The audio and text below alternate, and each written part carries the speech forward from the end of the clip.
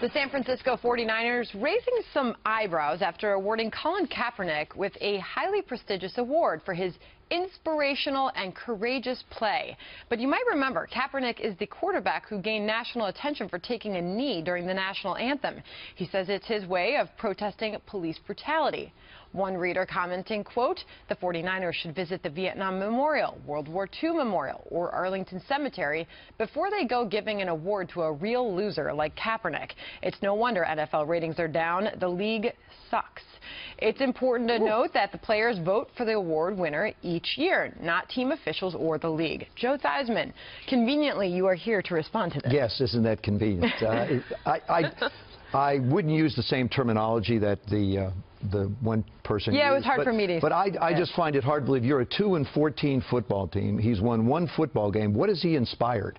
I mean, and the players voted for it. And you question players at times. They just sort of move along in mass and do this. I don't agree with what he's done. As a matter of fact, the American flag, and I wear one on my lapel very proudly, no matter where I go, it stands for the right to be able to do the things that you want to do, to be able to stand up and have a difference of opinion. And I agree with that part of it, but not when you're on the job.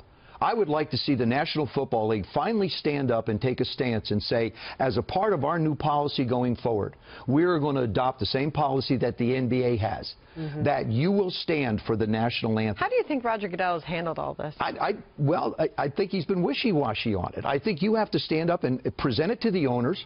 You know, Clark Hunt, who owns the Kansas City Chiefs, made it very, very clear. You will stand. No, if you're in the organization, if you're on the team, if you're on the coaching staff, and if you don't, you will be gone. Period. Nice, simple statement. And I think that the National Football League has to take a stance. It's about the veterans. It's about the Veteran Memorial. It's about those that have fought and served and died. It's about the police officers that defend our lives. It's more than just an individual. This award doesn't mean anything to me. Courageous, inspired and courageous. You're 2-14. What did he inspire? He's 1-11 as a quarterback. What do you possibly inspire? Well, he has a lot of free time at 1-11. He'll have a lot more, I think, coming up. I mean, first string might be just a suggestion for him. But if he's taking a knee and he had said, "I'm praying for our veterans," if he had supplanted whatever action it was with something more positive, would it have mattered? Probably not as it has. One of the issues I had a problem with was the socks that he has worn, depicting a pig's head with a officer's hat on. I have a real problem with that as well. And like I said, everybody has the right to express their opinion, but not in the workplace. But Joe, I pay you to do a job. I pay you to do a job. I mean, in the way that you paint the picture, and I totally agree with a lot of these ideas, the responsibility kind of goes back to the owners. I mean, because this is a business after all, and is it diminishing ratings, or are ratings down for another reason? I think it's part of it. I think there are different reasons.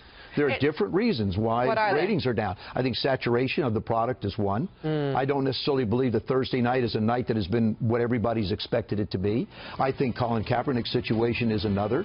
I think people see an awful lot of football. I mean, look at this weekend. My goodness. Well, Joe Theismann, you're nothing but class, and we're happy you're here with us.